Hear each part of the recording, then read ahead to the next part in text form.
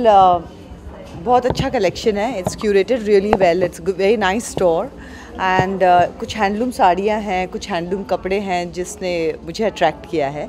So it's very interesting. I really like it. और मुझे main चीज़ ये है घर से बहुत पास है.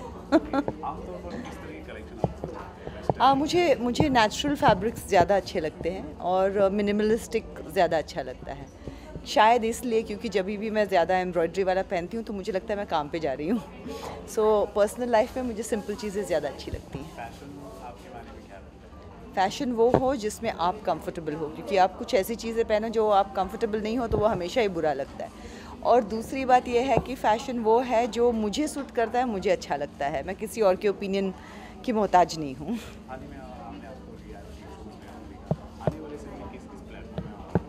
वेल एक्चुअली लाइफ में कभी प्लान नहीं किया है और ना मैं करना चाहती हूँ. आई थिंक प्लान किए बगैर God has been very kind और हमेशा मैं शुक्रिया अदा करती हूँ कि मुझे बहुत अच्छी ज़िंदगी दी है.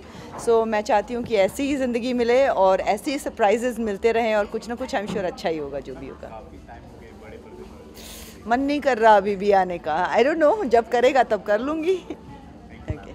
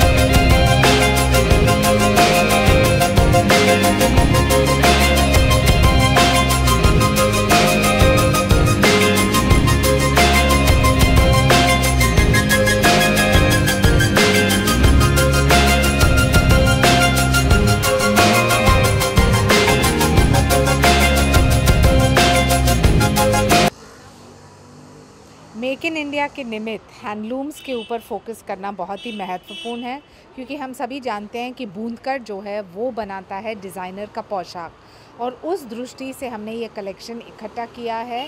झारखंड से हो या महाराष्ट्र से हो या फिर कच्छ से, मैं मानती हूँ कि देश भर में जितने भी बूंदकर वीवर्स हैं उनको ये एक ट्रिब्यूट है हैंडलूम कलेक्शन। आपने कब सोचा कि क्लोथिंग लाइन इस तरह से बढ़ावा दिया जाए? आप भी देखिए, मैं साड़ी के लिए पागल हूँ और मैं मानती हूँ कि साड़ी को अंतर्राष्ट्रीय स्तर पे एक ऐसा पोशाक बनाने की आवश्यकता है जो ना सिर्फ भारतीय है लेकिन अंतर्राष्ट्रीय स्तर पे इसको लोगों को अपनाना चाहिए। और मैं मानती हूँ कि ये जो हैंडलूम्स है सही मायने में एक टेक्सटाइल के रूप में एक ट्रिब्यूट है ये वीवर्स के लिए, और इसलिए झेलम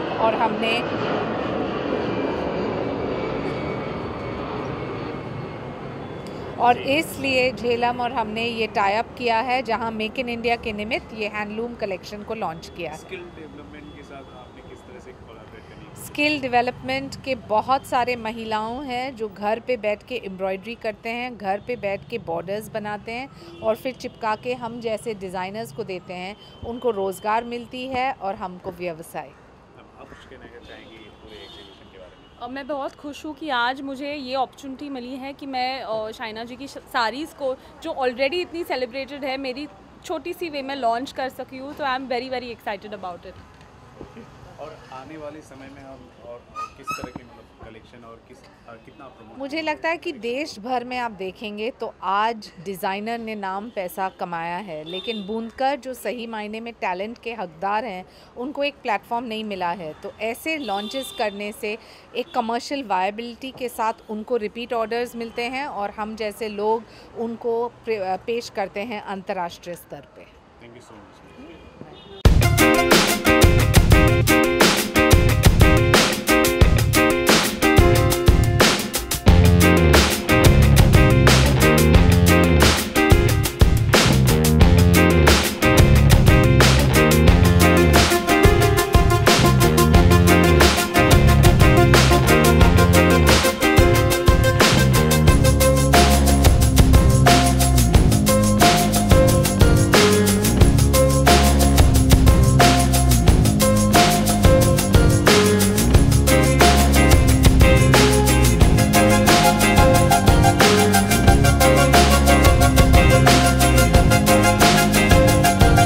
बहुत अच्छा लगा। मैं पहन भी रही हूँ शैना एमसी की साड़ी, हैंडलूम साड़ी। बहुत लाइट है and is very easy to drape. जैसे शिफॉन होती है उससे भी क्वालिटी अच्छी है, क्योंकि it's so soft and very delicate and they have बहुत अच्छी वैरायटी है, colours with little work also.